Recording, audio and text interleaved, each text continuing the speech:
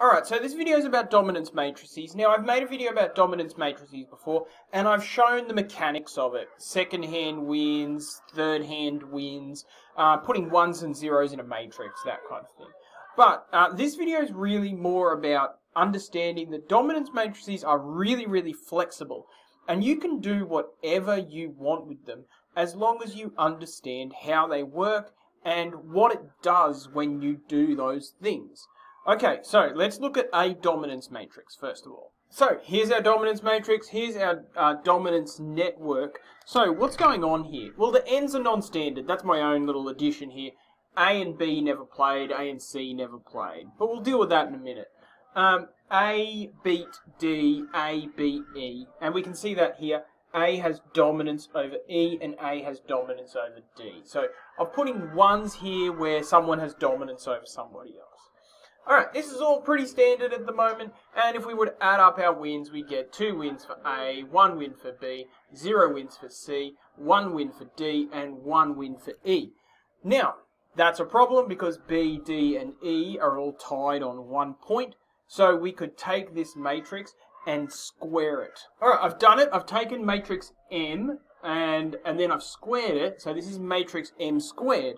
Now, when I do that, A gets some second-hand wins on B and C, so there's 2 points there. B gets no second-hand wins, C gets no second-hand wins, D gets a second-hand win, and E gets a second-hand win.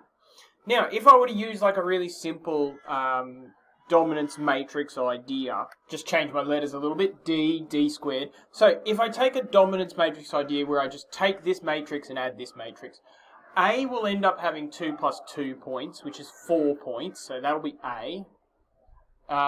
B will end up having 1 plus 0, which is 1. C will have 0 plus 0, which is 0. D will have 1 plus 1, which is 2. And E will have 1 plus 0, which is 1. Not bad. Now I know that this is better than it was before, right? Because now I know that D is better than B and E. But I haven't split up B and E yet. So I could again do another matrix here, D cubed, and come up with something for that. So there's my D cubed matrix here, and you can hopefully see that it's not really doing much for me. It's come up with a third hand win for A. So that means that A's score, if I were to now change my matrix a little bit to D plus D squared plus D cubed, A would end up having 5 points. But I still haven't managed to split B and E. Okay, but this is what this video is about. Dominance matrices are yours. You can do whatever you want with them. So, let's take a look at this sport. What sport is it? Maybe it's rugby union, right? And maybe when you play at home, you have an advantage because the crowd is roaring for you. And so, if you win when you're away from home, you should get an extra something. Maybe it's not worth 1 point, maybe it's worth 2 points. So I've just made a slight alteration to my matrix here because it turns out that when A and D played each other, A won, but it was on D's home turf, so A deserves some extra credit for that, so they get 2 points instead of 1 point. Maybe when E and C played each other, that was on C's home turf and E won, so E should get double points for that, so they get the 2 there. Now, how does that affect our rankings here? Well, that means that A has 3 points, B has 1 point, C has 0 points still, not great C, D has 1 point, and E has 2 points. Alright, so from the get-go, we have a different thing here, but B and D haven't been separated yet. Now, what happens if I take that matrix and square it? Well, it has this effect here. Those second-hand wins that A gets now end up being worth double points. Now, is that a good thing or a bad thing? Well, it seems kind of strange to me that these second-hand wins, that the games that never ever got played, because of this fact, because this one's worth double points, then this one ends up being worth double points, and because this one's worth double points, then that ends up being worth double points. Okay, but regardless, that means that this matrix has a 4 point here, a 0, a 0, a 1 here, and a 0 there. Now, if we just were to use a formula that looked a little bit like this, d plus d squared, we could then come up with new numbers here. 3 plus 4, A gets 7 points, B gets 1 point, C gets 0 points, D gets 2 points, and E gets 2 points. Oh dear. But that doesn't seem fair, because D's only got 2 points because D's picking up second-hand wins. E got 2 points specifically because it beat 2 teams. So now I'm looking at this formula and going, well, there's something wrong with this. Why don't I fix it? Because maybe I should make second-hand wins only worth a half. So if I were to do that, then these change. 3 plus half of 4 is 5. 1 plus half of 0 is 1. C gets 0. 1 plus half of 1 is 1.5. And E, 2 plus half of 0 is 2. Okay, so now I've got a new ranking that takes into account a couple of things.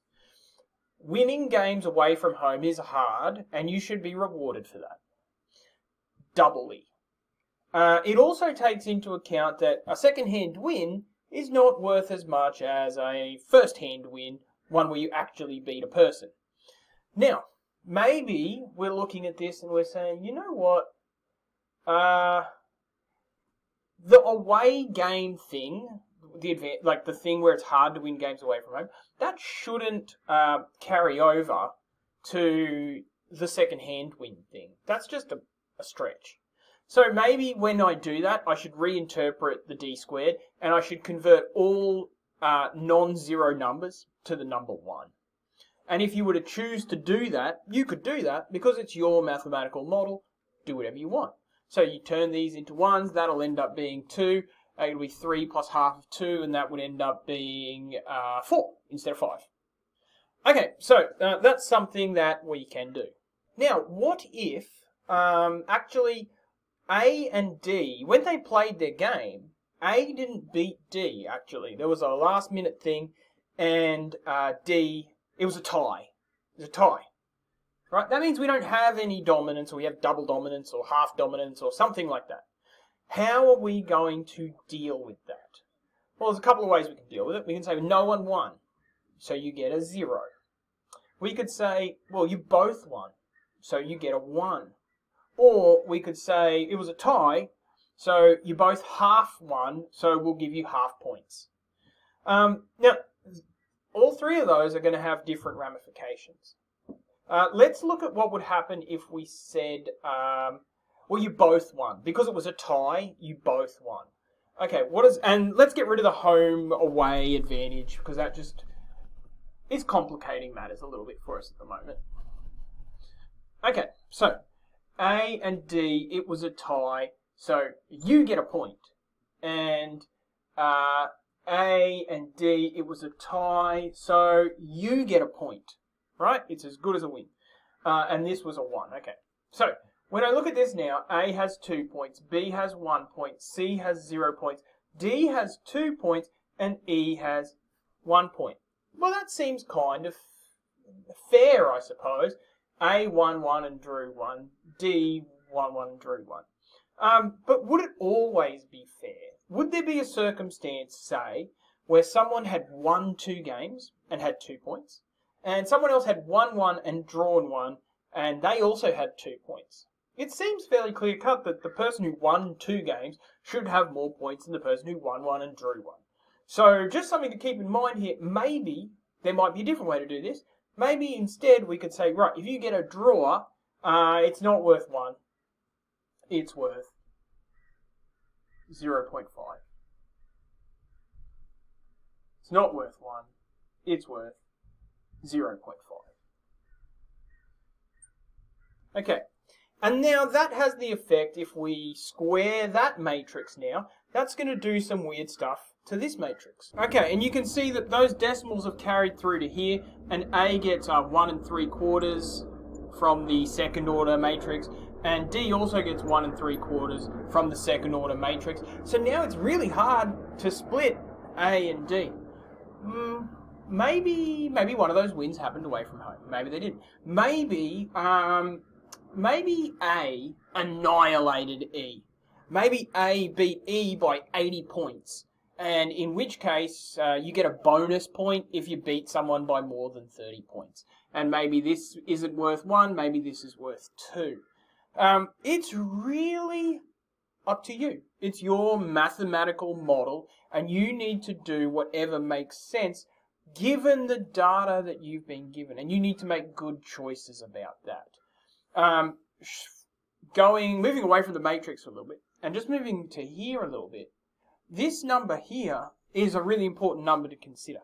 A second-hand win, a third-hand win. Sometimes a second-hand win is like as good as a win. If a person and I had a weightlifting competition, just where we saw who could lift the most weight, if one of us wanted to know, are we as good as this other person, it's pretty straightforward. Because those competitions, as long as that person lifted this much, and this person lifted this much, and this person lifted this much, a second-hand win is as good as a win. Consider something instead like judo or wrestling or something, where one person might have a really long reach, and that's their advantage. Someone might be really good at like grappling and wrestling. Someone else might be really good at like punching or something.